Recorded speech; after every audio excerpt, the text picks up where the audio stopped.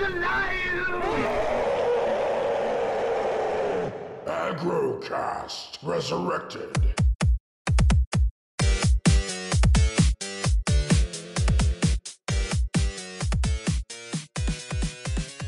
Welcome to the AggroCast Resurrected. This is Ray Bruels with David Hades-Becker. Today we're talking about GDC and some of the announcements that came out of that convention. Well, more along the tech line of announcements, because I know there was a couple of games dropped out there because it's gaming convention, and I know the big one was Counter-Strike 2. Nobody expected that to come out, but it wasn't Portal 3, so.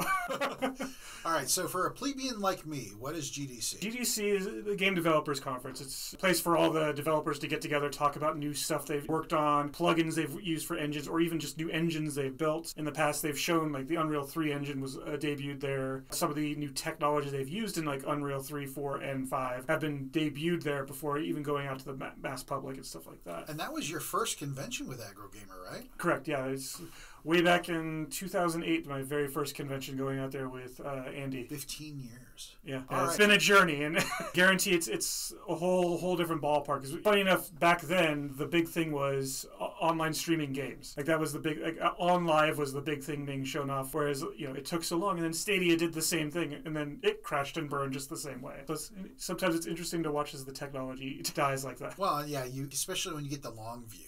Yeah. As you're able to look back and you see how far things have come, or what everybody thought was going to be the big thing, and it crashed and burned, and now something completely different. Yeah, because back then, obviously it was the streaming video games as a platform, and it's been resurrected so many times. But I think it was a few years later, even though VR has been around for a lot longer than that, that was when they first started talking about having the Oculus Quests and all that stuff before Meta bought them out and everything. And people then were like, oh, VR is not going to be a thing. It died before, and here we are.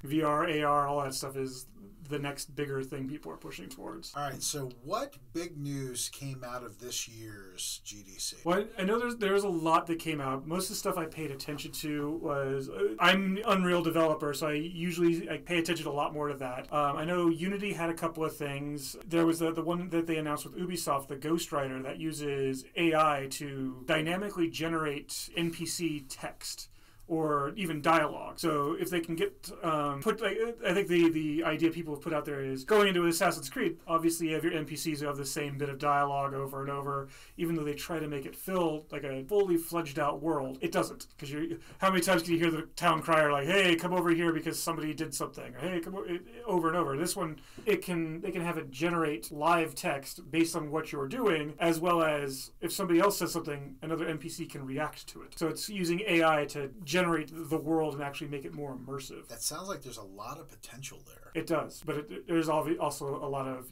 back end people don't want to recognize as well, because obviously our AI systems on your local your PC or even your consoles aren't going to be as strong. So currently, I think they have to call out to an API to generate that. So it's just more of having your games always be online to get that full immersive experience. Unless you want them to solidly record all this stuff and just have it generate thousands of lines of spoken dialogue. That way you don't have to hire an actor to come in. But AI writers have become such a buzzword. Yes. We went from metaverse and VR, AR, XR to now everything is ChatGPT and all of these writers. Yeah, you can have a whole relationship that way. I watched South Park.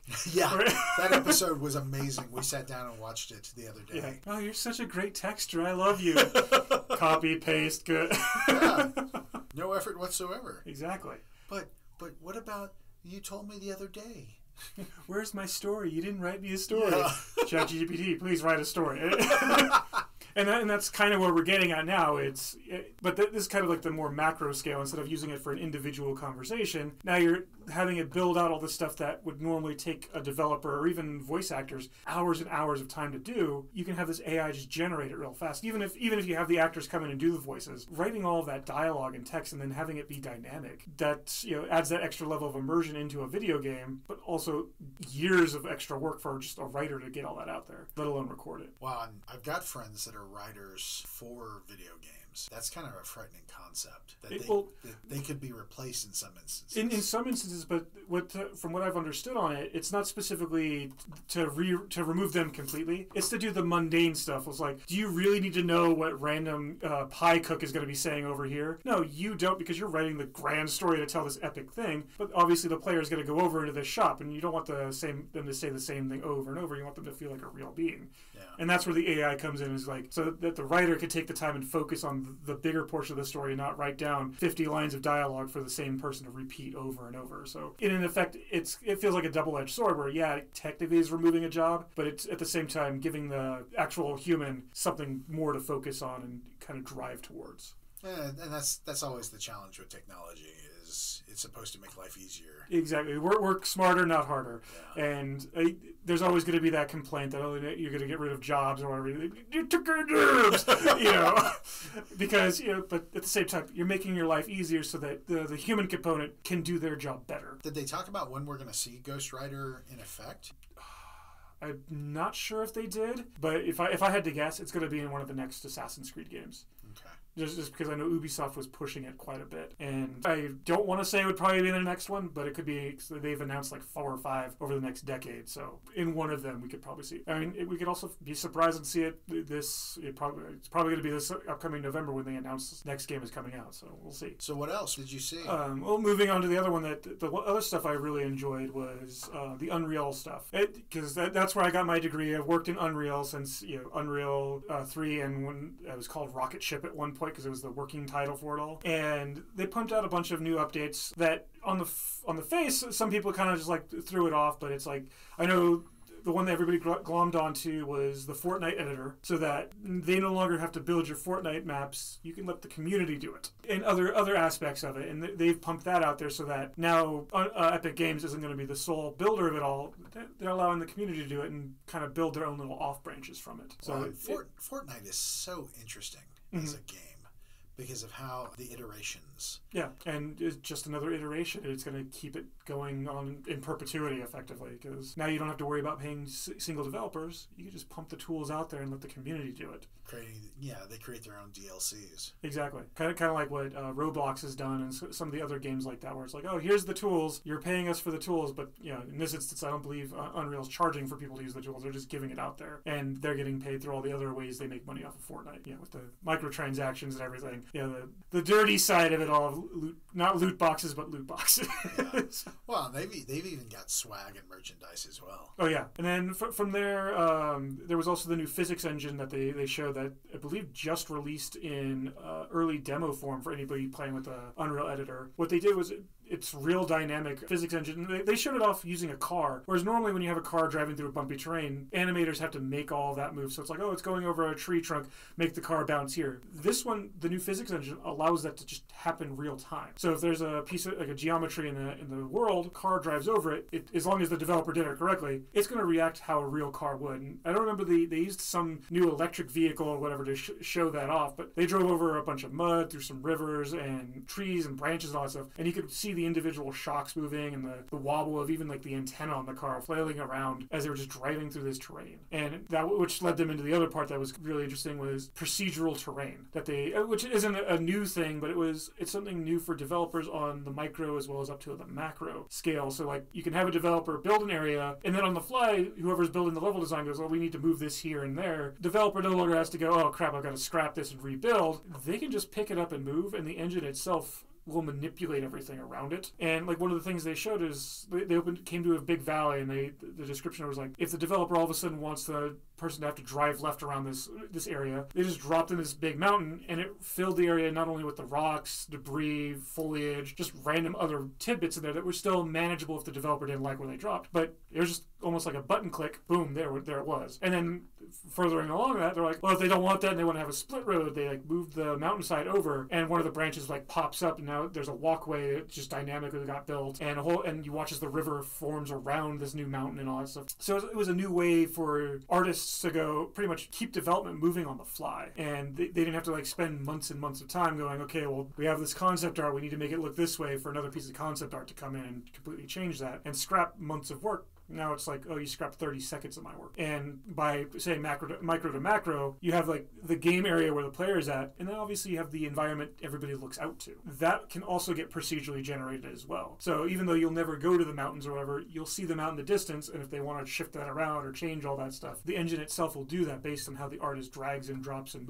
manipulates things around. So really interesting tools. Yeah, and you see the tools, but if you have a crafty programmer in there, that's stuff that can be used live and play as well, not just during the development process of it all. So like, say for instance something, because I know they have the nanite system, instead of, it still uses pixels and polygons, but if you have like a meteor come down and crush stuff, you can have a crater just real time be in the engine as a scripted event in the game, and the world will change and manipulate around that. And I think at one point they mentioned even little creatures like bugs and like just random things that you normally wouldn't even interact with but makes the world feel lived in, those would also get interacted with as well. So obviously if you have a huge fire, insects aren't going to go over there, but you see them swarming away. It's little things like that that most people don't think about, and they're giving the tools out there for the developer. It's live as of right now if you want to use the preview build. I think they plan on going live with that in a week or so, I believe, or maybe end of April, that it should be live as a production quality version. And so that's tools for the setting. Yeah. Did they do anything for actors? Because I know mocap is huge. Yeah, so I know that so it was GDC when they blew everybody's mind back with Hellblade and some of the real-time motion capture they were able to do. Ninja Theory, who's done all that stuff,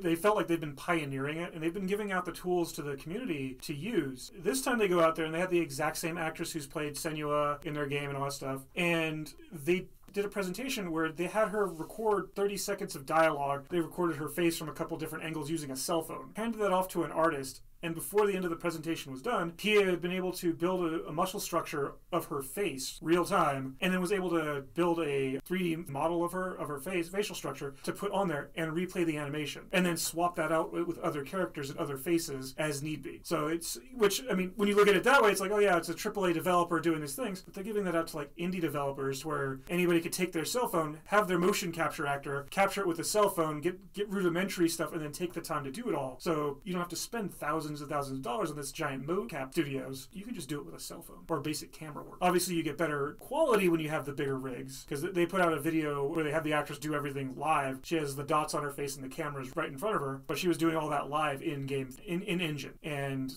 you could see the difference between it capturing the little wrinkles and all that stuff in her face, as to where the cell phone is a little more cartoony, but for 30 seconds to a minute of work, that's still rather impressive. Well, and I wonder, as I'm not a huge developer, how, in terms of resources, what is that going to take to be able to generate that stuff and to do it? I know it was done on a cell phone. Yeah, I'm thinking about. Well, as a developer, and some of the stuff I do on mine, I don't run anything. I don't run like a high-end gaming rig. I have a decent gaming computer, but that's what I do my development on, and it works perfectly fine. So it's not like it's a little of a resource hog. So I can't play a game while I'm developing. Yeah. But I mean, if I'm developing, why am I playing a game? You know? Multitasking. Exactly, multitasking. But it's not out of the realm of an average consumer. Yeah. I think my gaming PC by itself, I only paid like $2,000 or $3,000 for my gaming PC, and it runs this stuff just as well as I saw in the tech demos they were running. At what point are we going to see all of this come together, especially with XR? You know? Oh, it's got to be soon, because I think they mentioned the MetaHuman animator, which is what this is. It's only like a couple of months out before it's just released to the public, and then it's just going to take any artist or any other developer to use it in a creative way for using XR, or even building it into do generated like TikTok avatars. Yeah, well, and Snapchat does a bunch of that too. But like when we were at CES, and Canon could do the mapping of the body and face to do the calls through virtual reality. Just if we have these resources available in terms of the physics engines and the MetaHuman animator, holy cow. Yeah, and mind you, we're just talking about games here. This goes into every other aspect, because if most people don't know, shows like The Mandalorian and other big movies, they use what's called a volume, which is just a huge area that is kind of running an Unreal instance on a bunch of screens around the actors. So they're kind of like their own little personal holodeck, and they have the 3D assets there that they can react to, as well as they use it mostly for acting to get the light, but also to have the dynamic backgrounds. And so it builds into that, and then on top of that, like you're saying, doing the filters, you could slap that on other people in movies or animation or whatever. So if you wanted to have a cartoon that looked like it was perfectly animated, like for realistic. You just slap one of those avatars on somebody as they have the basic motion capture, and you have the high-end cameras, and you don't even have somebody sit there doing the dots on the face. It just records live and then replays it. And then we have the possibility of deep fakes. Mm-hmm. James Earl Jones had signed over the rights to his voice. Yeah. So you can do all kinds of stuff. Mm-hmm. Yeah, I wouldn't be surprised in the next few years if we have an entire, I mean, we have them now, but like an entire CG movie where you even lose that uncanny valley. And because you have the real voice that somebody's used, and you have an AI rebuilding it and all that stuff. And you have a real actor who's behind it all. And like, I fully recommend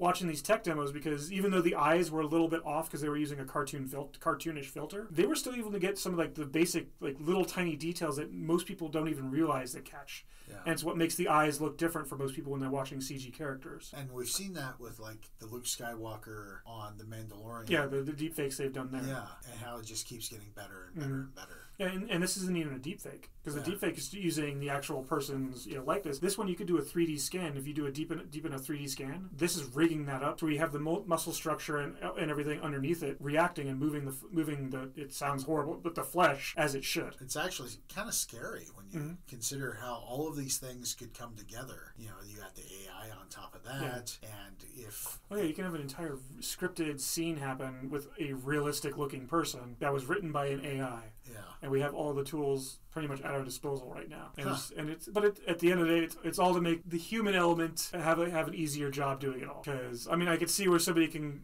get crafty and creative and make it all AI generated, but at the same time, these are all tools specifically to make your motion capture people have an easier job. Your animators have an easier job. Your writers have an easier job, so they can focus on the bigger, grander scale things and ignore the little things. Yeah. Anything else? Because that sounds pretty mind blowing as it is. Yeah.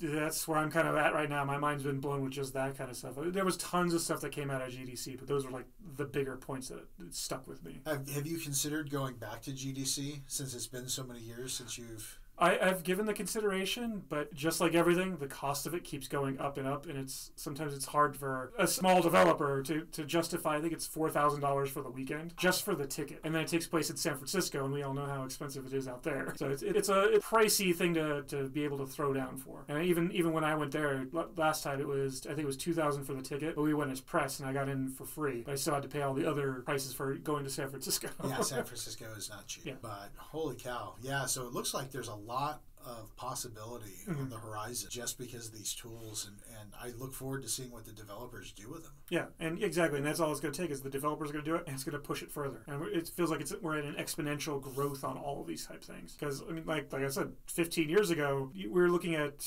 basic VR type stuff that it would be laughed about right now. Like, how is that a thing? And here we are, is like, oh, we can pretty much do a deep fake with your cell phone. So there we have it, GDC, some of the highlights that came out of this year. David, thank you for providing your insights. Not a problem, thank you. And we'll see you all next week. Well, you'll get to hear us next week. Thank you for listening to the AggroCast Resurrected, the official podcast of AggroGamer.